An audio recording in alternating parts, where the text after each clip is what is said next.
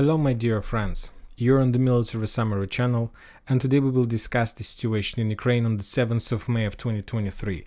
Today we have a lot of very interesting updates, so let's start.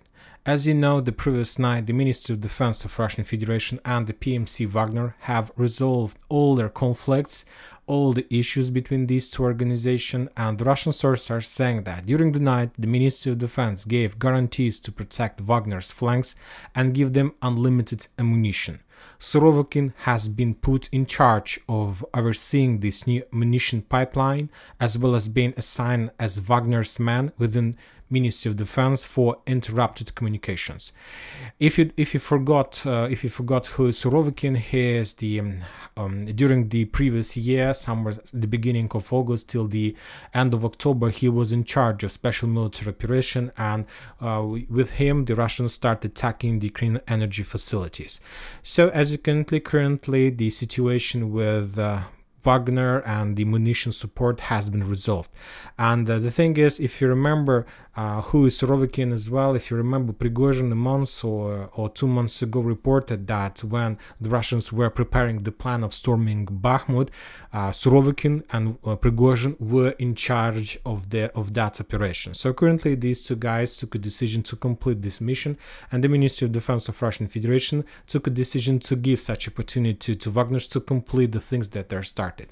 This is a very interesting update, but anyway, we understand and we know that there were no piece of information from the Russians that they took a decision not to send the special force Ahmad that is under control of Kadyrov, the head of Chechnya. So basically, I believe that because of the fact that we don't have any other piece of information, I believe that we can move Kadyrov to Prigozhin, and let's to show this icon behind Prigozhin. So with this, we're saying that Kadyrov is behind Prigozhin, and currently the Russians have already sent some reserves and reinforcements to Bakhmut in face of a special unit Ahmad.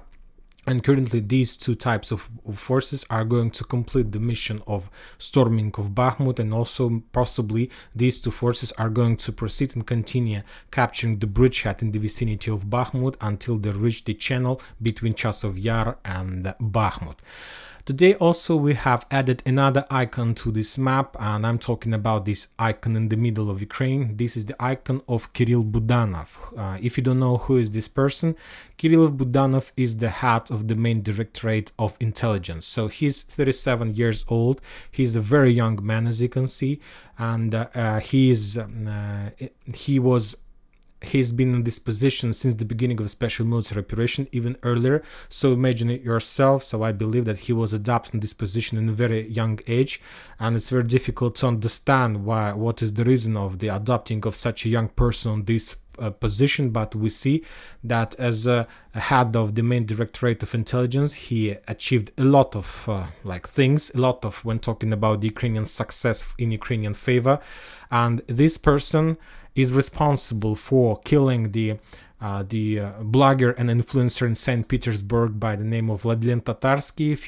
A day ago, he was responsible for terror in Nizhny Novgorod when he when the operation under his control, the Ukrainians were trying to kill another influencer. Also, he's responsible, this Budanov, for killing of Daria Dugin in Moscow in the last year. Also, this person, this Kirill Budanov, is responsible for the operation with Crimea Bridge. So this guy is very important for the Ukrainians, and I believe that when talking about the Ukrainians, if we're trying to make unbiased map, I believe that we need to add this person, and he deserves to be followed on this map, and his achievements in Ukrainian favor also needed to be added on this map as well, as Prigozhin and Kadyrov from the Russian side, because this is not leaders, these are warriors. They have another type of icon. But anyway, furthermore, today this person was interviewed, or these days this person was interviewed by the Western media, and he was asked the question whether he has any connections to the terrorist attack on the territory of Russian Federation, about whether he has any connections with killing of those influencers, and his answer was terrible. This person, Kirill Budanov, told us that, I'm reading in quotes, it's his words, "We killed Russians and we will kill them anywhere in the world." So this is his words, and As I told you a few videos ago, that I believe that this is the main target of the Russians because he's very powerful and he did a lot of damage for the Russians and the Russians' reputation. Now let's move to the ground and let's start discussing the situation in Ukraine on the ground. Very interesting updates are coming from the south. There was a very interesting update and everything started yesterday in the evening. If you know the Poland sent their like intelligence aircraft to the Bangkok, to the Romania, and this plane was flying, let's say, along the coast of the Black Sea on the Romania, and they were trying to discover, they were trying to make some intelligence work, and they were trying to get as much as possible information from the western bank of from the western coast of Crimea. And the Russians sent their own aircraft in this area, Su-35, and they were trying to, let's say, to capture the Poland aircraft, and they were successful, and they forced the Ukrainian aircraft to step back, the Poland aircraft to step back, to fly away. And right after that, the Ukrainians sent like 22 drones, fire attack drones. It was like the first time since the beginning of the special military operation when the Ukrainians were using such a type of tactics. They sent like 22 drones in direction of Sevastopol with one purpose: to attack fuel depots, to attack Russian fleet, to suppress and stress Russian air defense. But the Ministry of Defense of Russian Federation reported that as a result of air defense and let's say some kind of radar defense and many radio defense and so on, they managed to destroy every single drone. Some of them were destroyed by the air defense system, some of them were captured by the Russian technologies, Russian radio system technologies or something like this. So that attempt failed, but anyway, that was very dangerous, and that was like 22 drones. I believe that it was some kind of test of a new tactic from the Ukrainian side. I believe that they will increase the numbers of such attacks. I believe that Ukrainians are going to fix their tactic, their strategy, and they will make more and more attempts to get the Russian fleet. We'll see whether they're able to do this or not. Another interesting updates as usually are coming from Bakhmut itself.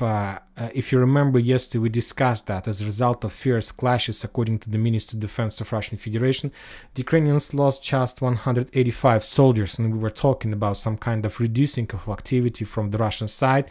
We connected this situation with the fact that the Russians Wagner took a decision to leave Bakhmut, and there was some kind of rotation process. But today all the issues with the Ministry of Defense was resolved, and the Russians increased the pressure in this area. And today the Ministry of Defense reported that as a result of fierce clashes and fightings in this area, the Ukraine lost 340 soldiers, almost 2 times. The loss of Ukrainians increased in 2 times in comparison with the previous day. And as you can see, according to this map, the Russians are trying to develop and move in direction of the hospital in the south. And of course, they're trying to encircle the Ukrainian position that are currently located in the Olympic School and in the post office in this area, trying to attack as well in this direction. And as you can see from this map, we understand that the Russians are trying to cut the Ukrainian forces at least in 3 parts. The Ukrainian force in this area has been already cut in 2 parts. The first one is located on the south below this line in the vicinity of the MiG-17 statue, and the second army, the second part of Ukrainian forces, was located between Khromova and this western citadel. But currently the Russians are pushing along the Piramogi Street, this one, and by taking control over, let's assume, and if the Russians are able to take control over this blue cloud, then they will be able to cut these forces on the north also in 2 parts, and then we will see like 3 parts of the Ukrainian forces in the western part of Bakhmut. The southern one in the vicinity of the MiG-17 statue, the western one, the central western one in the citadel, and the weakest position of the Ukrainians in the vicinity of Khromova. And first of all, the Russians will try to encircle and destroy the Ukrainian forces in the vicinity of Khromova. This is about the situation, and I believe that the Russians are able to achieve this progress within the next few days, and even maybe before the 9th of May. Very interesting updates are coming from Citadel. The Ukrainians are publishing more and more videos from this area, from different parts of this town, and the Russians are saying that recently they've managed to capture the Ukrainian officer from this area who has, let's say, tight connection with the situation in the citadel, and that person told us that Ukrainians have some plan how to do, and how if the situation is going to develop wrong way, what kind of tactic they can use to evacuate from the western citadel. And the Russians are saying that Ukrainians are keeping civilians in the basements of these buildings. There are a lot of civilians.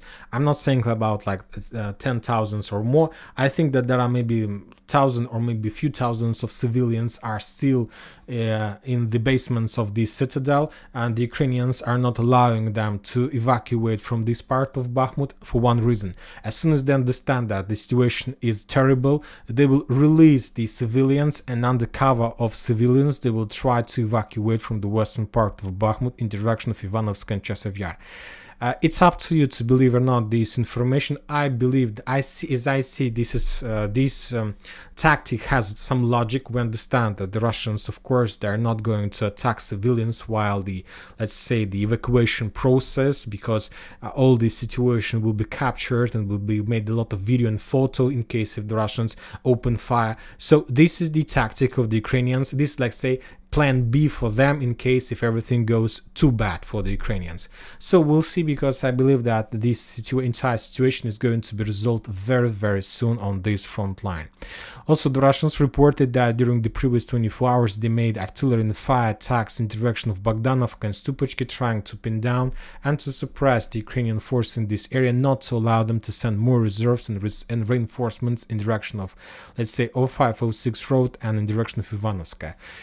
These days, during the previous 24 hours, some Ukrainian sources published a very interesting piece of information that hasn't found any confirmation from the Russian side or from the other Ukrainian resources, that as a result of a small counter-offensive operation in this area, the Ukrainians managed to regain some positions, some trenches in this road, and and to unblock this area at least for a short period of time. And that attack was made by the Belarusian nationalist forces. I'll repeat you that neither of the map or any military expert have confirmed this information. Also, from another unconfirmed information is that Ukrainians launched a small counter-offensive operation in direction of Vasikovka, from Vasikovka in direction of Sak and Vansetin. As a result of that attack, they managed to, let's say, develop their bridgehead. We can find this piece of information and confirmation just on the Western Ukrainian sources.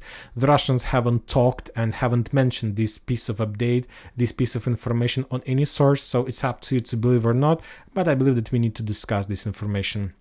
And on the same unconfirmed piece of news we received from the Kupiansk front line, also as a result of some short offensive operation, the Ukrainians managed maybe to maintain their bridgehead in this area, to develop a little bit, but also the Russians are not saying anything about this and even haven't mentioned. I believe that currently the situation on the combat line and the situation with the providing of information is very tough from the Russian side, and if everything goes wrong, they start publishing this information immediately. I believe that all these unconfirmed attacks are some kind of speculation from the Ukrainian side before the greatest counter-offensive operation on the south. The Ukrainians are trying to warm the situation and to make some panic among the Russians or something like this. Very, very interesting updates are coming from the south, from Zaporozhye area. There are no changes on the ground, just regular artillery duels on Zaporozhye and Kherson and so on. But the Russians are saying that today they start receiving updates from Zaporozhye itself. And as we discussed during the previous phases of special military operation, it is very important to have weapon, to get supply and support of weapon, to move their forces to the combat line. This is like the flags that are saying that soon something is going to happen. And during the previous week, we discussed a lot about a redeployment of forces. Even if we take a look at the Western deployment map, we see that this map shows that Ukrainians is very close to the combat line. But there is one factor that we haven't received or haven't mentioned yet until today, at least until today. The Russian sources are saying that currently in Zaporozhye there is some kind of information that are spread among civilians, among people, among organizations, and the Ukrainians started collecting blood in Zaporozhye.